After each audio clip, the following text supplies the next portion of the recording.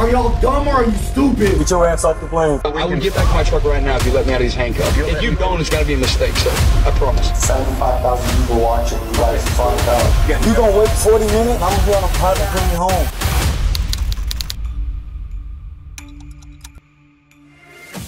Some celebrities are so used to getting their way that they might think they're immune to the law. Just arrested the most famous man in America. But what happens when these entitled celebrities get the ultimate reality check? This is why people do not like police officers. In this video, we'll cover 3 examples of this. Starting with Yusuf Salah Erakat, popularly known to his 10 million subscribers on YouTube as Fuzi2. On August 8th, 2023, Fuzi2 was live streaming to over 70,000 people when he decided to call 911 claiming he was being held at gunpoint in his hotel room. There's a gun to my head right now. There's a gun to my head. Help, ma'am, he left. Ma'am, he left. There's a gun to my head. Help, get them. Help, bye. Ma'am, Intercontinental, what's my room number? Help. And when the officers arrived at the hotel room, they found the hysterical Fuzi2 who claimed that someone had called his room and was threatening his mom. Hi, it's me again. Remember me? He posted a video. He was on live yesterday calling my mom. I have his face, everything recorded. He goes, remember me? He threatened my life tonight. He said exactly where I am out loud, room, everything. I literally told him, if I see you, I'm sticking a knife 9 inches in your neck and I'm sliding it down your penis. He gave me his address. And how does he know where you're staying at? I don't, he's a stalker. Okay, and who is this guy? I don't know. So how do you want us to look for him if you don't know where he is? I have his address. What is his address? I said grab my security 20 minutes ago. As Fuzi is telling his side of the story, he becomes very agitated, raising his voice at the officers. But the officers would soon find out from his security guard that Fuzi had been off his meds and hadn't slept in several days. He's supposed to be taking medication. He's off his meds for like 3 days. How do you know he's off his meds? My point of contact just told me whoever deals with him, they told me he's off his meds. Are we getting in contact with that point of contact? Yes. What is the relationship with your point of contact? Who's that person? I guess that's either his business partner or someone that deals with him on a daily basis. I guess that's who he works for. How would they know he's off his meds? He said it himself. And he said it himself on the live stream as well. The security guard tells officers that he has been off his meds for 2 days, and it's now becoming more clear that Fuzi may be going through some kind of mental health breakdown. I'm out. He just went out. Dog, I'm live streaming. I'm the most famous guy on the internet right now. Okay, cool. A guy calls my mom yesterday and says I'm gonna slit your throat. The officers talk amongst themselves and agree that the next plan of action was to get him to a mental hospital for help immediately. You guys are dumb as fuck, man. You guys are literally dumb as fuck. Oh, y'all. Hey, record this. Security, come in here now. Yo, for my protection, come in here. He can't come in? Y'all are fuck. I'm suing all y'all. My life is in danger and you arrest a Palestinian Muslim who's viral? Are y'all dumb or are you stupid? Oh, up, man. 75,000 people watching. You guys. So who is this person that you said? I'm not talking to you anymore. I need a lawyer. You're not arrested. You're gonna get bigger at them. Yeah, but you guys are up. You guys just up in front of 70. I swear to God, on my mother's life. I'm a good person. I'm a civilian. I'm sober. I'm changing the world. I have more eyes on me than the president has on this country. The kids are listening to me. Andrew Tate invited me to Romania. I'm a chosen messenger. Y'all just arrested me. You don't know what you just did. My life was in danger. You're going to get bigger at it. What? You're going to get bigger at it. You're going to mental facility. Okay? Why? It's going to happen. Because you're not clearly there. When he's being escorted out, the officers listen as Fuzi goes on an egotistical rant, saying that he's a good person, that he's changing the world, that he has more eyes on him than the president, which would further convince the cops that they needed to find and help as soon as possible. Mentally, you're going through some episodes. What about the guy who called me? People were after you. Right. You hear the guy on the phone? That No, because viral with right now? You're getting fired. Yeah, sure. You're getting fired. They've been saying for years. I swear to God, you're getting fired. Allah, you're on Allah, son of Allah, you're getting fired. Okay. I don't believe it, but you can believe whatever you want. You don't know what you did tonight. You're the most influential man in America. 7.8 million. I signed a $77 million cake brand deal today. Just from my live stream. You just arrested the most famous man in America. Yes, my life's in danger. He said he's gonna slit my mom's throat. You arrested the wrong guy. Wallahi, you're fired. Wallahi, you're fired. Wallahi, you're fired. Hey, can you take a picture and post this on the internet? No, y'all are NPCs. Never mind. Hey, he doesn't even his wife right.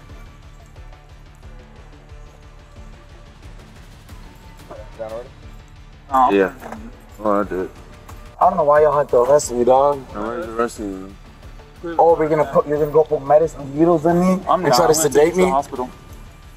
Fuzi is then put inside the cop car as he continues to talk about how much money he's worth and his connection to Andrew Tate. He's then escorted to a mental health facility. You are gonna touch me. Look at that. Don't let your dick get hard. You arrested the wrong dude, dog. I'm worth $77 million. Don't matter. You put arrested on me. You arrested me. You didn't believe me. You walked out of the room. I have it on video. 70,000 people saw it. They're already reporting you, dog. To your fucking officer. Hey, fire this. Fuzi Tube was detained but never arrested or charged with a crime. Thankfully, the cops were there to help him work through a dangerous mental situation. But what happens when the cops involved decide to give the celebrity special treatment? You gonna wait 40 minutes, and I'm gonna be on a private plane home. Get your ass off the plane for a second.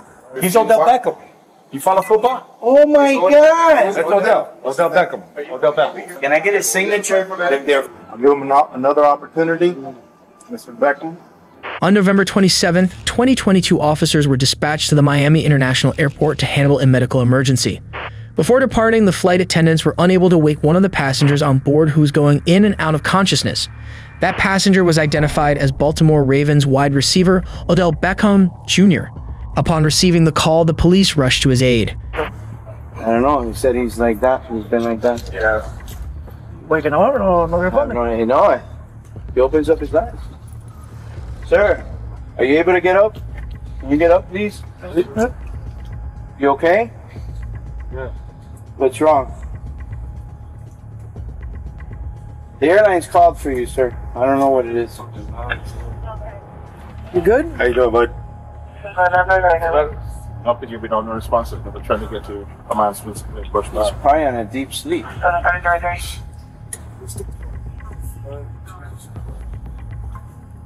You know where you're at, sir? Contain anything? He's probably tired. Okay. He looks good to me. Be careful. No, sir. Where's his pants? Oh, sorry? Where's the baby's pants? What do you mean? He only got his underwear. Yeah. Yeah, they're on. Are they on now? Yeah. Yeah. They weren't on before? No. Okay. Go back, Frank. Okay. Go back. Go back? We're good. Yes. Yeah? He cops ask Odell a few questions, but ultimately decide that medically he seems fine. But then one of the flight attendants speaks up to the officers, trying to get them to understand the bigger issue at hand. They can't seem to get him to buckle his seatbelt. You know how many times we've shaken him to put his seatbelt on and he Listen, might. If you don't want him to fly, that's a decision that you guys are going to have to make. That's, you know, you tell the captain, and then we'll get him out, but that's something that you guys got to make. Multiple times, multiple people. Hey, sir, put your seatbelt on. All we're getting is this. This is a 5-hour flight. Yeah, this is 5 hours. Then that's up to you guys. Yeah, no. That's up to you guys. But medically, if he doesn't want us to check him out, I can't get. And I don't really say anything wrong. He might be tired or have taken a long trip and doesn't want to follow orders. That's a whole other animal. He told her he just came from a club. Yeah. Okay, I get that. He's tired. Even though the flight attendant is explaining to the officers that Odell is being uncooperative, they don't help. Instead, they continue to offer excuses for Odell and even discuss what NFL teams he's played for in the past. He played for the Giants. He played for the Rams. Who's he playing now? I don't think he's in the league right now. I don't think they've signed him. I didn't hear you? No, he doesn't want to come out. He does not want to come out? No, he's coming to the next. Okay. Advise the sergeant to come here. Motor 70's on the He way. needs to come off. We're going to have to deport everybody. First class. In first class? Okay. No. The entire... It's 2,000. I believe it's a whole plane. You got to deport the whole plane. $2,000 No. Renee? Yeah. Shall I talk? I'm going to talk Not to yet. him. Well, let's see. I think he's still talking to him. Because we can't do anything until a supervisor doesn't get it. He's refusing to come off? Okay. Here we go. The flight attendants go back to Odell and ask him to put his seatbelt on or get off the plane. He refuses to do both, and therefore the entire plane is forced to deboard. Meanwhile, the officers gush over the fact that he's on the plane. He's Odell Beckham. You follow football? Oh my God! That's Odell. Odell Beckham. Odell Beckham. Get out of here. No, it's not. Yeah. Session one's involved. The captain wants him off. They were taxiing out. They want Odell Beckham. What has he done to make him want to? Can I get his signature? They're afraid they're going to have a mid-flight emergency? Yeah. Okay, NFL. My God, I left my phone! The officers then break the news to Odell that if he refuses to leave, he'll force everyone to evacuate the plane. And they do it in probably the most gentle way imaginable. How you doing, man? Can I speak to you for a second? Yeah, listen. 393-830. How you doing, bud? Rene Garcia, Sergeant with Miami-Dade Police Department. Nice to meet you. Listen, unfortunately, it's not our decision. Just listen. Apparently, you were passed out. They had to wake you up. Listen, what's gonna happen, brother. I want to avoid any embarrassments or any issues. The crew, the captain's the one that makes the final decision. Right now, for whatever reason, they're asking you to leave. We're gonna rebook you on the next flight. I don't want it. Okay, well, this is what's gonna happen. As soon as I get off, you can do whatever you gotta do. We're gonna have to deplane everybody on this plane, and then you're still gonna get off. That's fine. Okay. What I'm saying is, I would be less a dickhead about who's. I'm sorry. All right, so we're gonna have to go through that process. Then we're gonna ask you, okay? All right, much. Thank you. Appreciate it. Okay. What's your name again? Sergeant Garcia, Rene Garcia. Okay. During his entire interaction, the officer is beyond courteous to Odell. Despite the fact that he's the one causing the delay, the officer starts off by calmly waiting to speak to him until he's off of the phone. Then he introduces himself before blaming the decision to ask him to leave onto the captain. And as they discuss the issue further, the officer says to Odell that he wants to avoid any embarrassment and even thanks him at the end of their encounter. You don't have to talk to him. Everything wrong with the world. Looking at me to get off a plane for you. I would never, ever in my life get off the plane for you. Specifically you. Maybe everybody else. I would get off the plane. This shit don't mean nothing to me. Ain't no way you could look at me. Ever. Guys, just don't engage with them. Just don't engage. Quick, go again. You gonna wait 40 minutes and I'm gonna be on a private plane home. Good. Yeah. Your fat ass. Yeah, I will. Get your ass off the plane for a second. Yeah, I bet. Enjoy the cheese board on the way home. So ugly ass. Shit don't mean nothing to me, bro. Got like fucked up. I'm sorry. All you had to do was wake me up. At this point, the other passengers are starting to lose their cool, which makes sense because Odell can't seem to follow the most basic instructions and is therefore forcing everyone to get off the plane. Meanwhile, the officers are standing by and letting him insult the other passengers. He even says to someone, "You're going to wait 40 minutes and I'm going to be on a private plane home." Most people wouldn't get away with that kind of entitlement, but I guess if you play for the NFL, officers will let that behavior slide. The paramedic then comes on board to make sure Odell is healthy enough to fly. What we're going to do is just check your blood pressure. We're going to check out the glucose and your blood sugar, okay? Sorry you're having a bad day. The paramedic actually apologized to Odell, saying, "I'm sorry you're having a bad day." Somehow the paramedic has forgotten about the dozens of passengers that have just had to deplane because this guy won't get up and leave. OBJ was then escorted to baggage claim by police, and there they made sure to reassure him that his baggage would be sent to LAX for him to pick up. Hey, so I just spoke to the lady. She said, listen, on a flight that big, those bags are in a container, so they get sent to LA. So when you get to LA, you can pick them up there, or have somebody pick them up. Yeah. All right. If you're gonna have somebody pick you up, just tell them that you're by door 3 arrivals, and they can pick you up here. Okay. All right, my man. I'm out of here. You have a good one. Okay. The cops obviously gave Odell special treatment here. But what happens when officers have come across an entitled celebrity who begins to make threats? I will get back in my truck right now if you let me out of these handcuffs. If you don't, it's going to be a mistake, sir. I promise. On September 7th, 2023, country music singer Zach Bryan found himself involved with law enforcement after his private security was pulled over for allegedly speeding. When the officer asked the driver to park the vehicle in the parking lot, Bryan decided to park his pickup truck right next to the car and take it upon himself to try to get the officers to back down.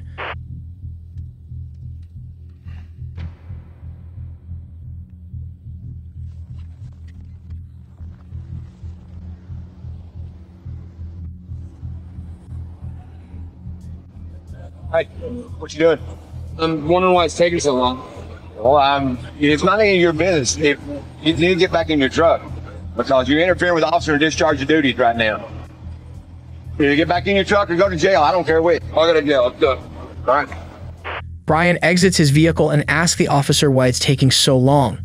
The officer explains to him that he needs to get back into his vehicle, but Bryan refuses and when given the choice, decides to go to jail instead. The officer goes back to the SUV to try to make sense of things.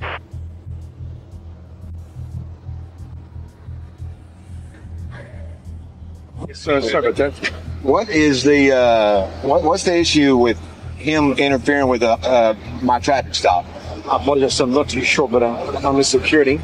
Okay, traveling with him, we just had a conversation. I wasn't sure how exactly was going. I apologize, but whatever. But I'm okay. Well, he had no business stopping on this. I mean, I was okay with him sitting in the truck, but when he gets out, I don't know who he is. I apologize, sir. Okay, all right.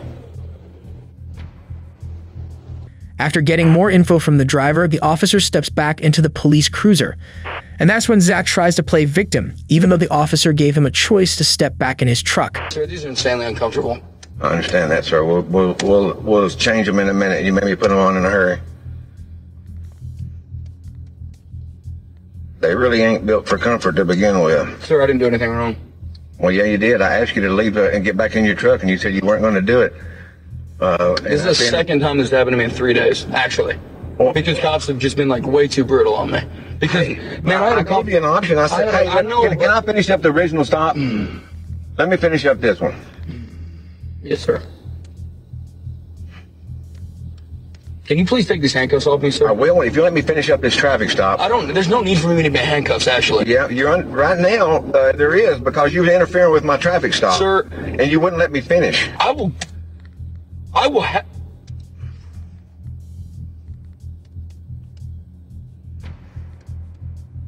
This is why people do not like police officers. I understand. I understand too, sir. I gave you an option. No, yes, sir. No, you didn't.